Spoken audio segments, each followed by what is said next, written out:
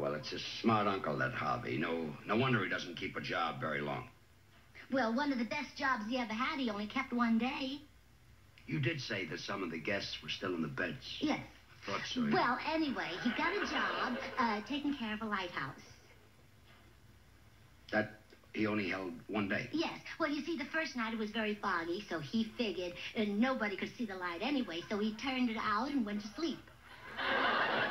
Probably slept like a lark. Oh, no. When that big freighter hit the lighthouse, the noise woke him up. Well, those freighters are more reliable than alarm clocks. Well, of course. Yeah. Your Uncle Harvey has done everything.